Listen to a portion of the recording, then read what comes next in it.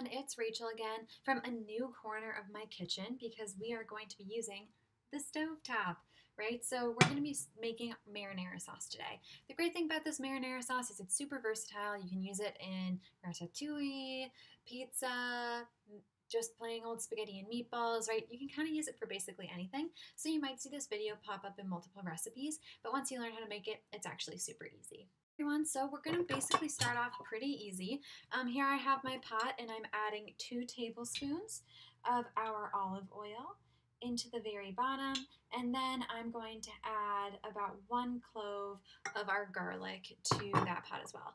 I actually have my quarantine garlic, so it's in a little jar, it's preserved, so I'm just going to add a couple of those right in there. All right, so basically that's going to be the starting flavor. Everything else is basically dumping everything into the pot. It's super easy. You just have to simmer this, you dump everything into the pot, and then you're basically golden. It's pretty easy. You can probably hear that amazing sound, which is my garlic absolutely cooking to perfection. So now I'm going to start adding my fire roasted tomatoes. There we go. That's my first can. Most of the time you can get them in a big 28-ounce can. The only thing that was left was these smaller cans, but they're the exact same. There is no difference. So I'm just going ahead and adding both of those. With my can opener, you can hear. There we go. Alrighty.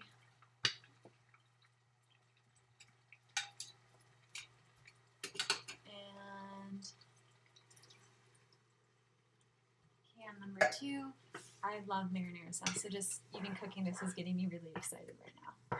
All right, so it's going to take a little bit until we start to hear that crackle noise again. I'm still going to continue adding things. So now I'm adding my tomato paste. There we go. For me, I always need to go and get a butter knife because this tomato paste never really wants to come out.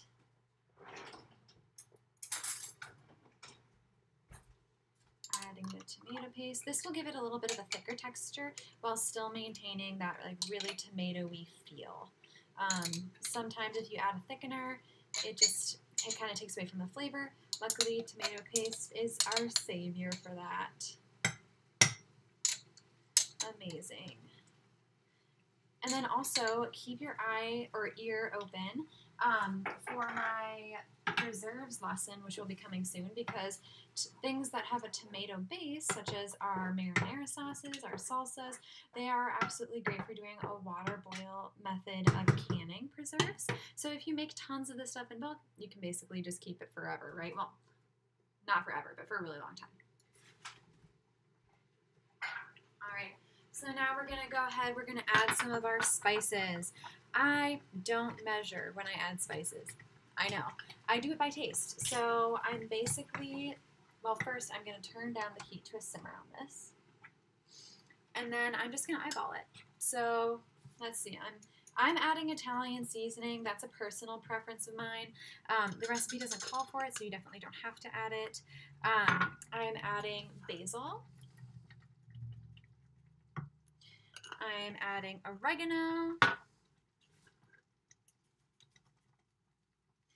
And I am adding just a little bit of crushed pepper.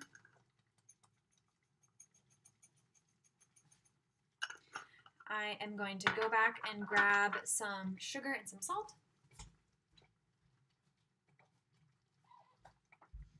All right, adding just a tiny bit of salt. Lots of the stuff in here is already pretty heavily salted, so you don't really have to worry about that. A little bit of cracked pepper.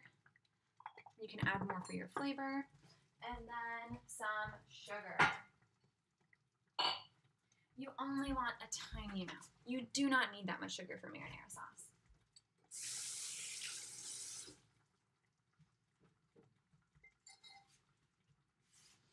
I do about half a tablespoon for most of my marinara sauces. All right, so now that's basically it. So you can just stir together your marinara and then put it on simmer, and you can let it simmer anywhere for 15 to 30 minutes. most of the time I just let mine simmer until I'm ready to eat it. So until the rest of my recipe is done, which is going to be pretty soon. So enjoy!